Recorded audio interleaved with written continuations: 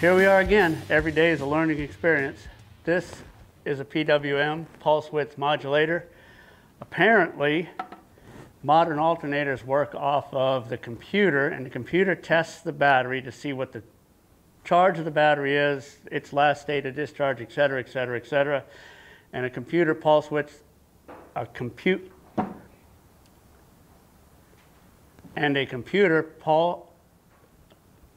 pulse.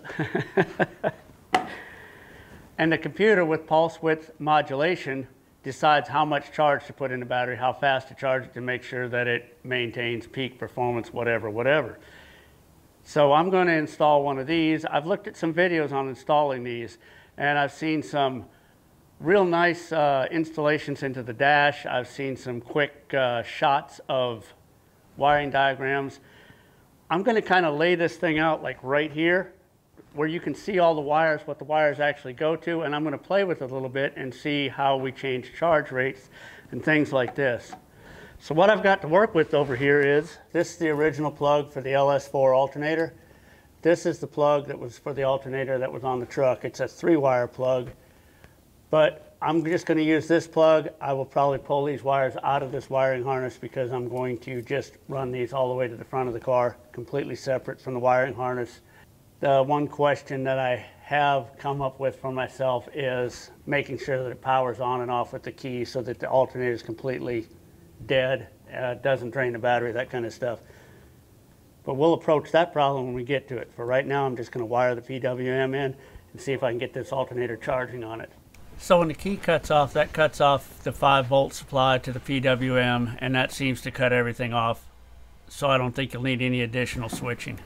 So what I'm going to do now is wire this thing up. I'm going to try to use some brightly colored wires so they're easy to see on the camera which wires are going where. I'm going to insert some wiring diagrams right about here. This is what I used for powers, grounds, and where I ran the wires to, and also the colors of wires that I used in my temporary wiring harness. I'll put links in the video description below for the things that I used and my sources. This is a photo of my wires at the PWM end of the wires. This is my pink wire picking up 5 volts off of the PCM. This is coming from a connector that I've wired into the harness. Some more temporary wiring. This is where I picked up the ground from the PCM. This is just twisted onto a ground wire that I had previously cut off. Probably a wire that went to a rear O2 sensor or something like that. And this is where it goes into the L terminal. The L terminal wire happens to be orange in the original wiring harness. Incidentally, this is the second one of these that I ordered. Well, I had to reorder it. The seller was nice enough to replace it because the U.S. Postal Service delivered this one in this condition. Yeah, they just stuck it in the mailbox with a box that looked like that. She's in great shape. Thank you, Uncle Sam's Postal Service. Because I had the entire wiring harness out of the Impala anyway, I took the time to strip it down, so I've got lots of different colors of wire that I can use for this project, or any other project.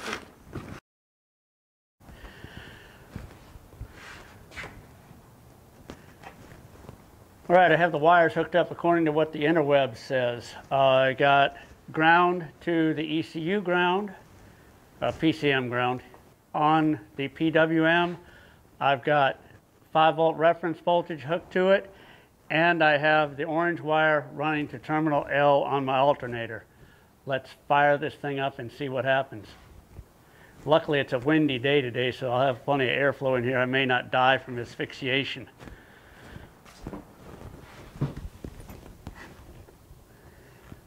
Still don't have a key.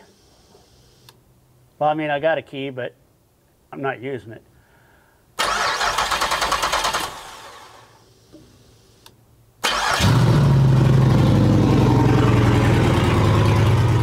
Not too bad considering it hasn't started for like 4 days.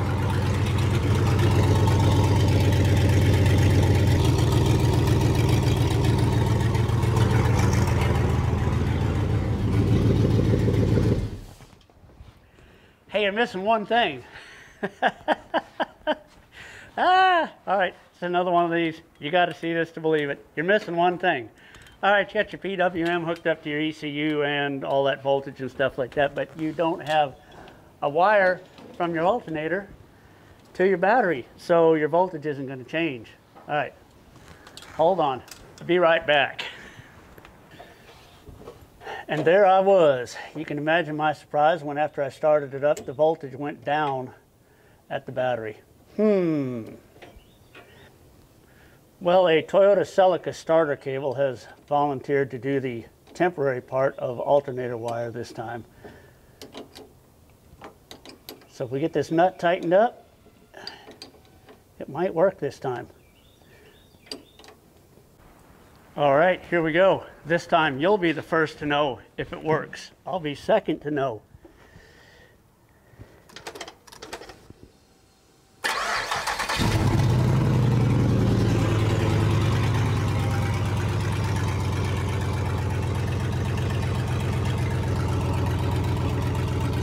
And at this point I reached the moment of truth. If everything's wired up right, as I adjust the percentage up and down, the charge voltage will go up and down, proportional to the percentage, we hope.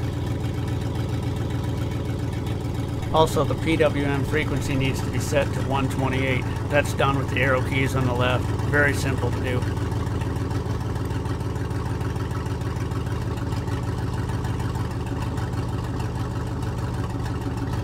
Woohoo!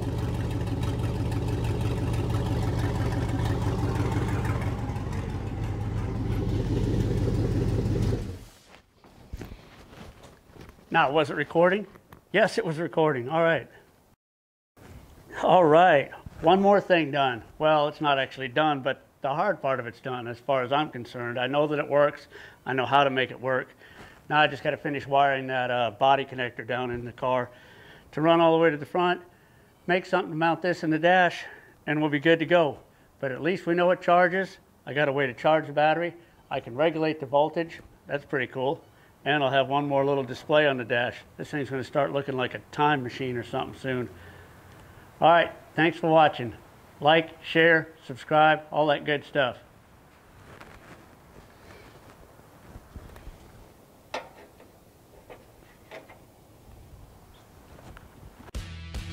All right, like, subscribe, share, leave a comment. And as always, thanks for watching.